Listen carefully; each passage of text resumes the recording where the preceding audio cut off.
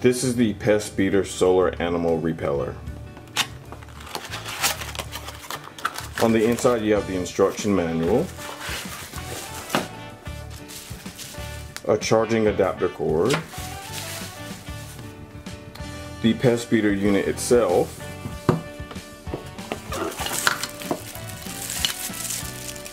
and stakes. On the bottom of the Pest Beater unit is a plug where you can recharge the internal batteries. This is also where you connect the stake. You would simply take the included cord, plug it into the unit, and then the other end of the cord you can use your cell phone charger. The stake comes in two pieces. You simply squeeze the two pieces together, and then you take the stake and put it into the bottom of the unit. It slides in very easy.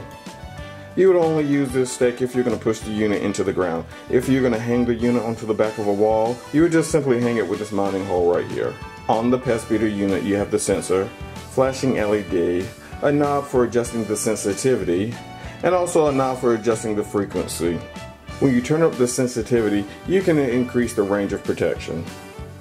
The frequency knob is used to choose which type of animal that you're trying to repel, whether it be mice, small rodents, large dogs, foxes, small dogs, cats, birds, or all of the above. Also, make sure you don't install this device where there can be small children or babies. So when I install this device, I'm going to make sure to point it away from my house.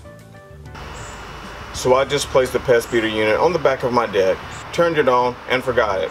That way it keeps off all the squirrels, raccoons, and other animals off my deck.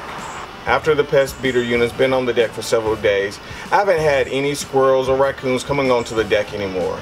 It has done a wonderful job of keeping everything away. I received this unit at a discount in exchange for a review and my honest unbiased opinion.